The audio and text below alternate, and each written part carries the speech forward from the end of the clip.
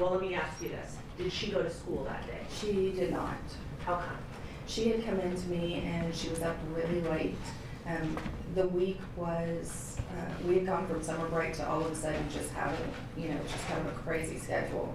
And she was just really tired and she wasn't feeling great. And I figured it was the first week of school, so one day wouldn't have been, a huge issue for her to miss. Tell us about the last time you saw her. She was working on a poem that she was supposed to write for an English class. She was just laying on the floor, the TV was on, and and I let her know where I was going. I left her, and I'd see her whenever I got back. And when's the next time you talked to her? I was standing in line for probably, 30 or 45 minutes, and I got a text from her, and I don't remember the exact time. But it was after 5 o'clock. And she said that she needed to go get a textbook. She didn't know when she was going to be back. But she was just letting me, know what she was doing.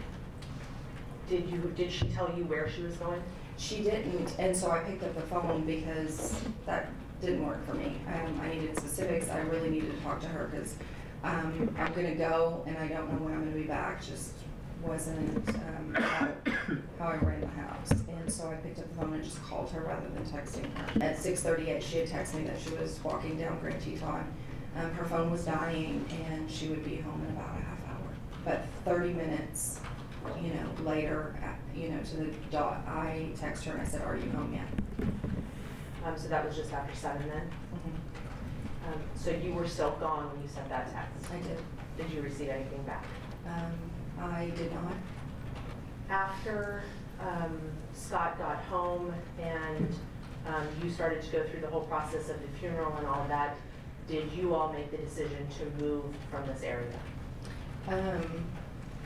Yeah, almost right away. We had only lived in that house for 2.5 months, but I needed to sort of reestablish her space, and her room was too much. My bedroom windows overlooked the lot that she was in, and I just didn't want to see it every day. It's really difficult to find words that emphasize the impact that this has had on all of our lives. We're just going to miss her. And her laugh, her craziness, her running into my room at midnight asking if we could FaceTime her sister in the dark down the hall. I mean, she was just